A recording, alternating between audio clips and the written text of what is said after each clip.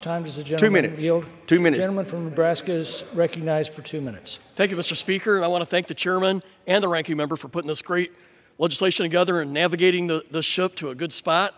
And I appreciate the opportunity to serve on those two committees. I rise today in strong support of H.R. 8070, the Service Member Quality of Life Improvement, and the National Defense Authorization Act for fiscal year 2025.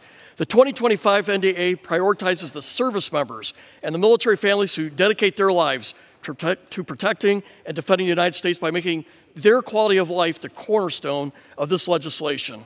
The bipartisan bill includes a targeted 19.5% pay raise for the junior enlisted, improves basic needs allowance and housing allowance, supports military spouse employment, and makes necessary investments in military housing, child care, and schools.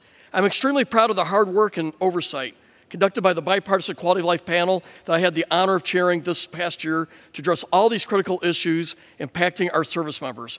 By voting for this bill, each of us had the opportunity to reaffirm our commitment to the all-volunteer force, the foundation of America's military strength. In addition to supporting service members and families, this year's NDAA also makes strides in bolstering the United States' offensive and defensive posture in cyberspace. It promotes innovation. It makes investments in critical technology areas like biotechnology, quantum, and artificial intelligence, and secures our sensitive military research from adversarial interference.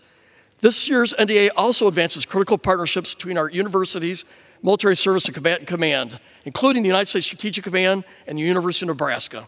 We want to develop the next generation of military technologies. These partnerships are critical to developing the scientific and technological workforce and talented pipelines needed to secure United States technological edge now and in the future.